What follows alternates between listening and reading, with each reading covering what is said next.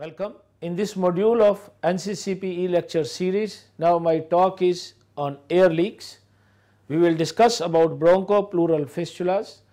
Bronchopleural fistula is the communication between the pleural space and the bronchial tree. Prolonged air leak is defined if it is more than 7 days or longer, and even it has been described if it is as short as 3 days. Incidence is highest in patients who undergo right pneumonectomy or right lower lobe lobectomy because of the extensive surgery required and secretions try to pool up at the stump, which to avoid BPF is one of the precautions to be removed regularly. Post lung resection, it is 2 to 6%, even up to 20%. It is associated with significant mortality and morbidity. Bronchial pleural fistula accounts for 33% mortality in post-operative thoracic surgeries.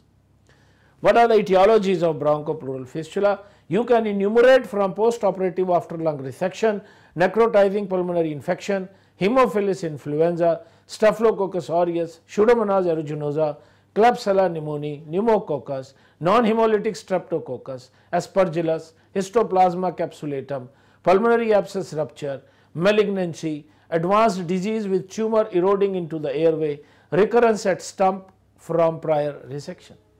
To continue radiation therapy, penetrating thoracic trauma, complication of percutaneous lung needle biopsy, thoracocentesis, persistent spontaneous pneumothorax, rupture of bulla or cyst, ARDS, gastroesophageal reflux disease with Barrett's esophagus, Boerhaave syndrome, or it can be idiopathic. What are the non-surgical etiologies of bronchopleural fistula? The pooling of secretions and loss of tissue planes due to necrosis create a poor healing environment and possible development of a fistulous tract. The causes are mediastinal malignancy.